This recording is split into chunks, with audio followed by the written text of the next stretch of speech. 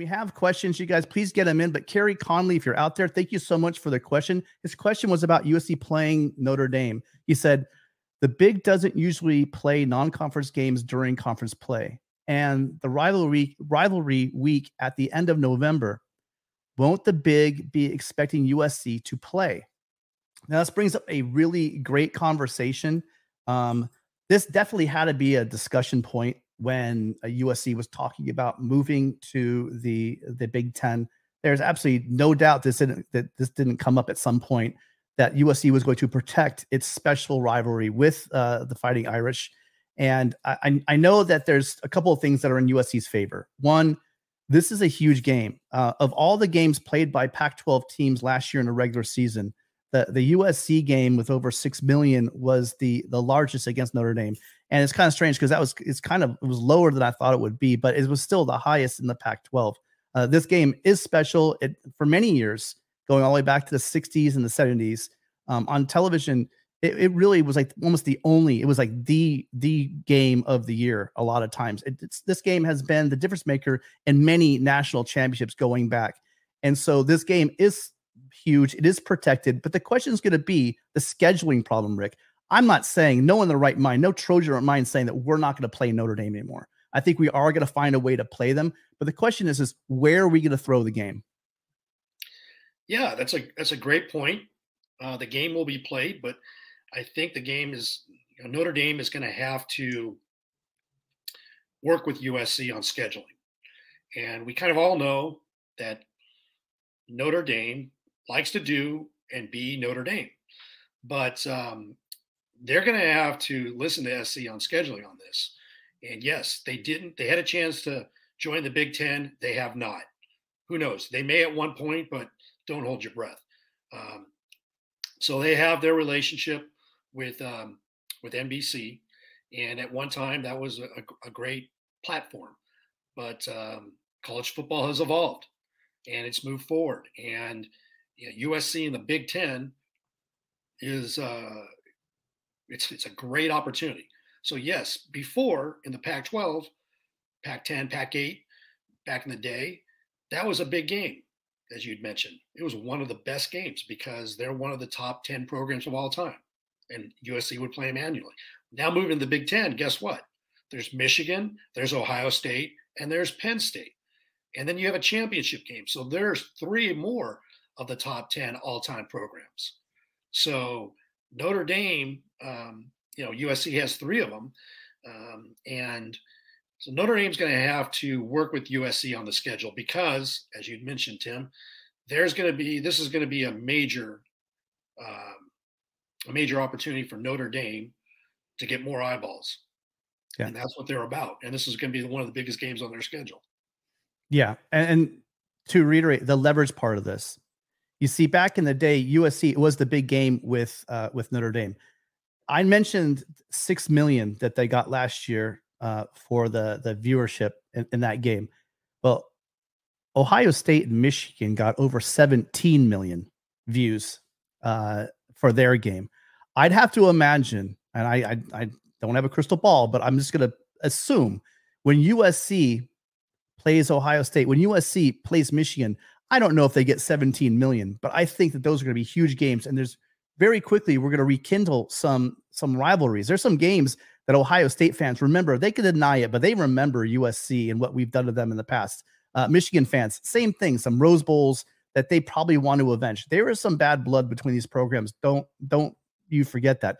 Not to mention the fact you have the regionality of, the salt of the earth Midwest beating up on those surfer boys from the left coast. So there's going to be a lot of built-in rivalry here. And I'm wondering if Notre Dame is losing some of that leverage they've had in the past. And I'm wondering if the Big Ten and USC use this leverage to force Notre Dame into the Big Ten. And on that thought, we have a very special guest coming in.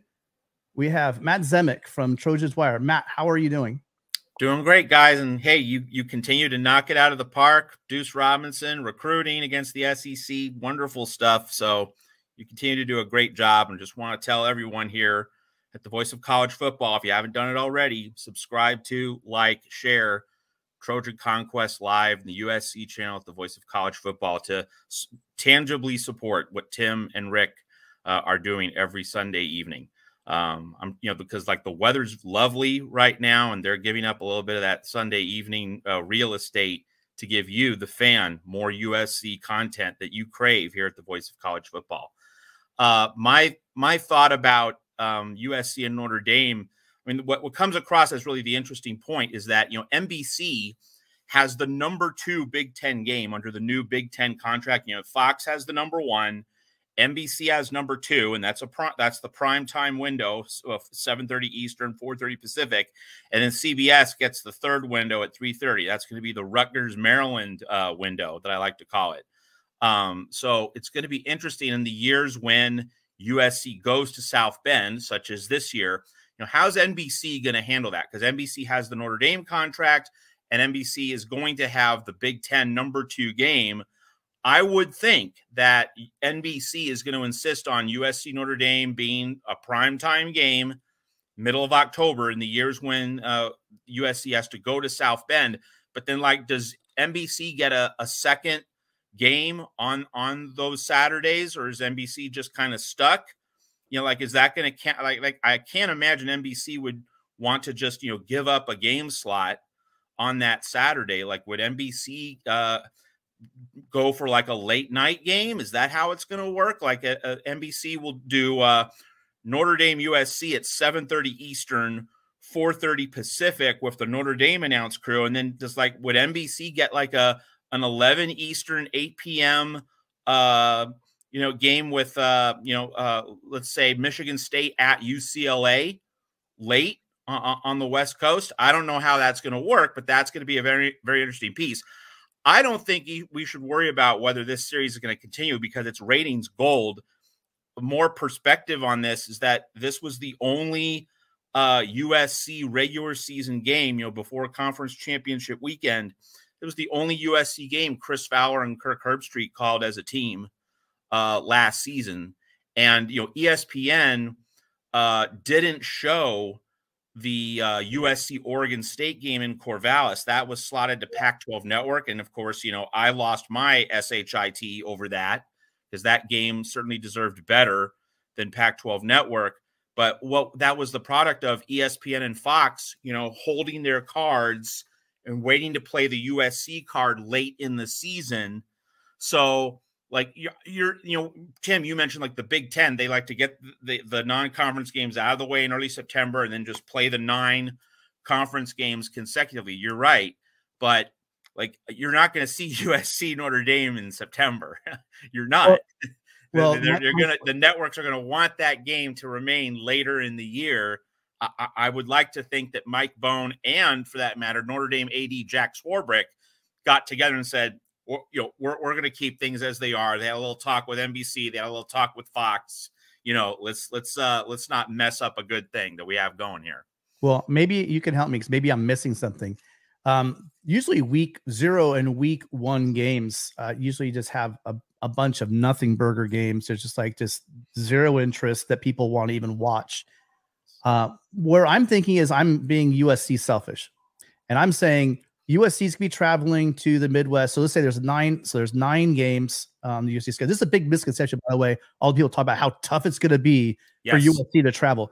Remember, there's 9 games, but one of those is against UCLA. So that means we're playing them either here in LA or over there in LA, right across town. So that's a non-issue. That leaves 8. I'm assuming, and I don't know the exact schedule, but we're going to get 4 home games and 4 away games. I don't know if they do 4 and 5 or they flip around. I don't know how they're going to work it, but I'm assuming even down the middle on average will be 4 and 4. So that means we're going back east into the Midwest 4 times a year. And those 4 times a year, I'm thinking, I've heard discussions you've had with Mark, and I've heard discussions people have had as well regarding the fact they're probably going to bookend these things. So meaning you probably go out there, you fly out there on maybe a Thursday, you have your walk through that, you go to your first game, and then you stay there all week long, and then you have your second game in the Midwest, and then you fly home. Where I'm seeing this problem with the Notre Dame situation is now you throw that one in. That means we're doing 5, and I'm okay with that. But do we want an additional? And this is my question to Matt and to you, Rick. Do we want an additional game every other year in the Midwest, right in the middle of Big Ten conference play. And I'm talking purely not NBC executives or Fox executives. I'm saying you as an AD, you as a coach, you as a fan. Do we want an additional trip to the Midwest, somewhere in there, a fifth game in the middle of our schedule, our conference schedule? That's my question. All right, I'll take it, and then I'll hand it over to Rick.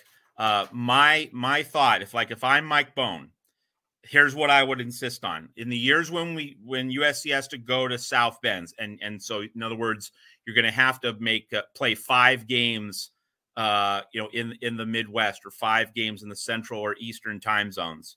The 2 things I would insist on: one, that if we play Notre Dame, we get an off week, either the week before or the week after.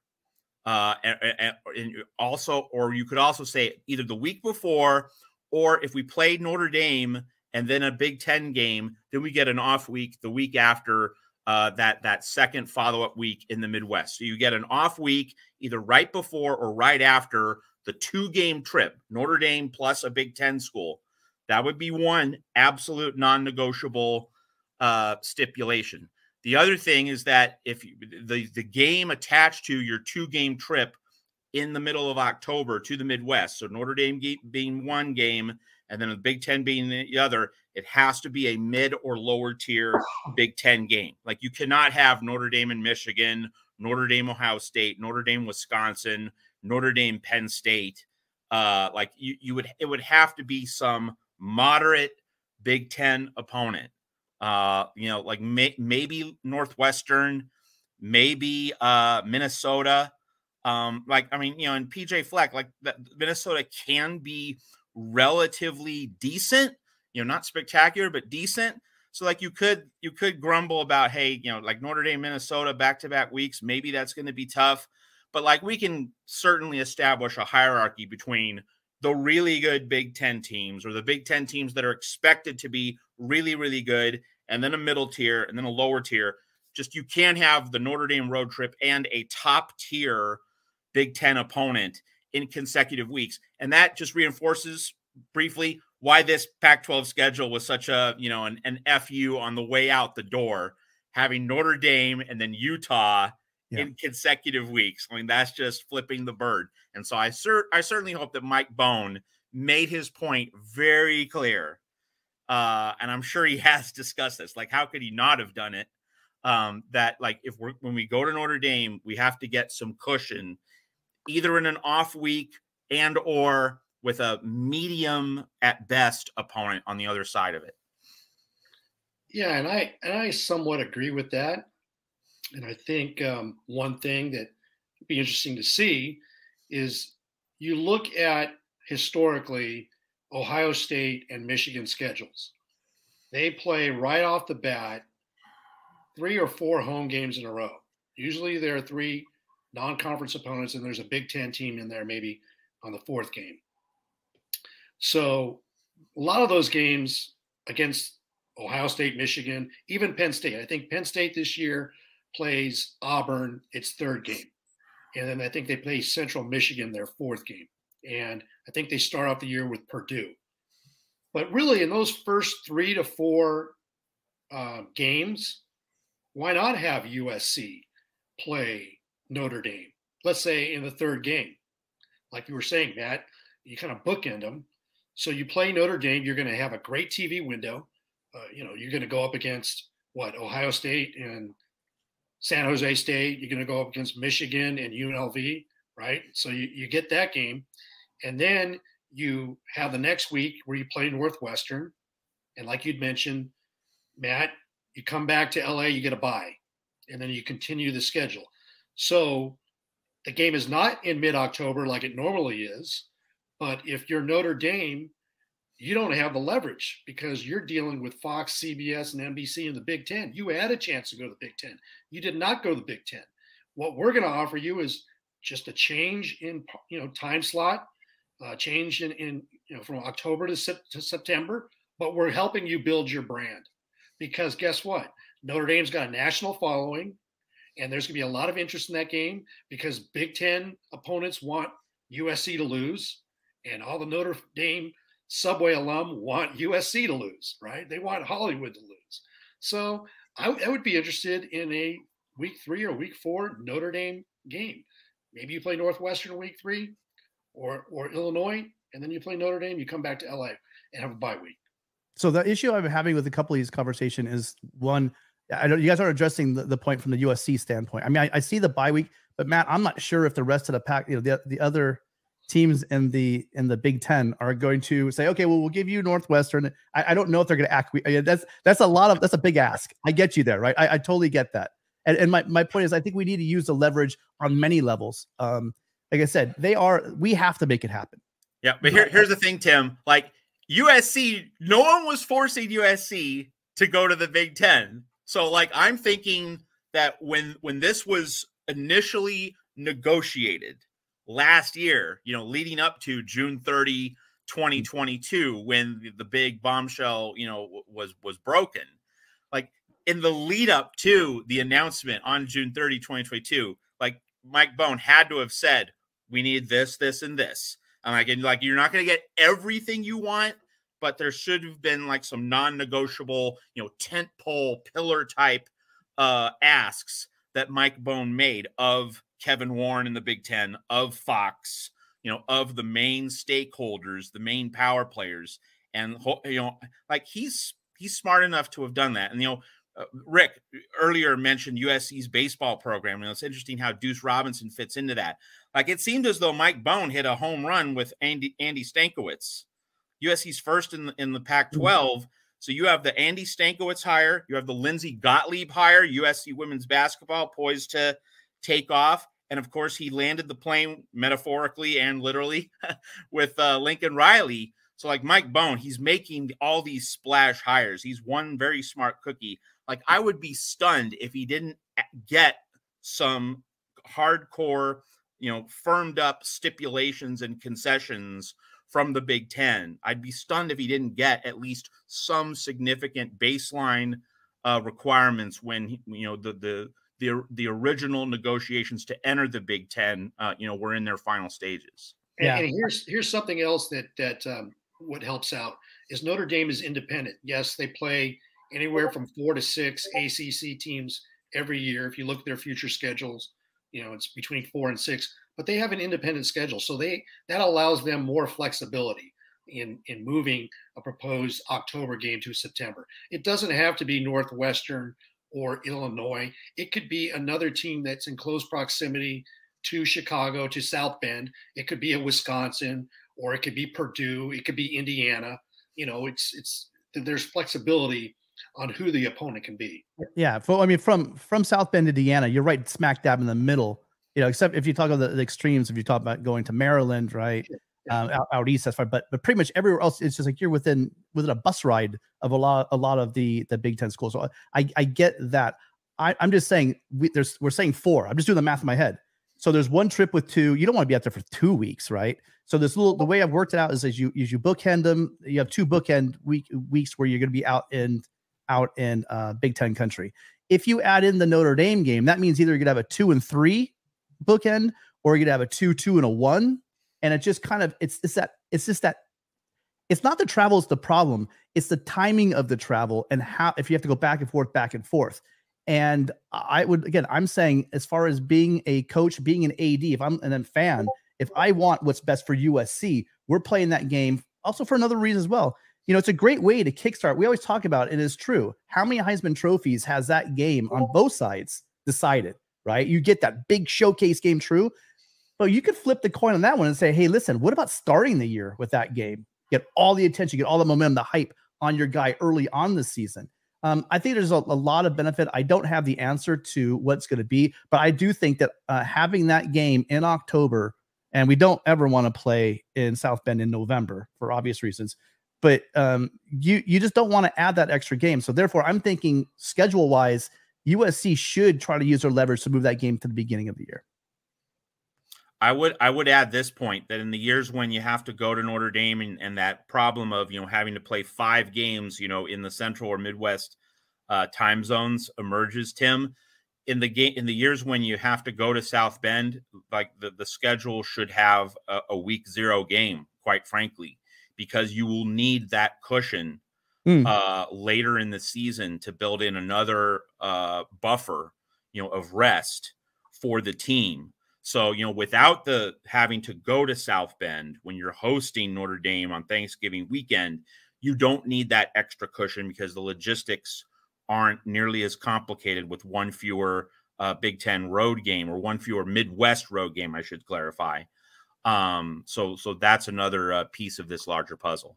And that's your key right there. How about week 0 games are usually pretty bad, right? We see them. They're not usually very good.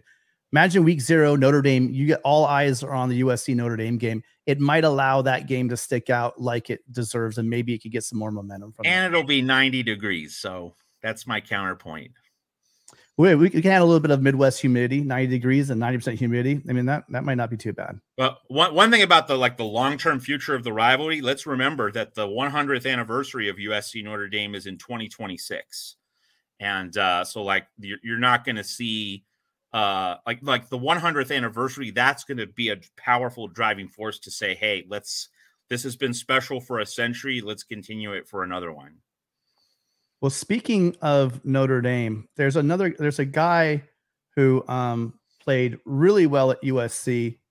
That was USC. That was USC's great tailback, Reggie Bush, who is now working on 4,767 days since those jerks over at the NCAA decided to take his Heisman Trophy away. So, Charlie Baker, I've said this 5 weeks in a row. You have really one job: figure it out. Somehow get this man back his trophy, and then we can move on from there.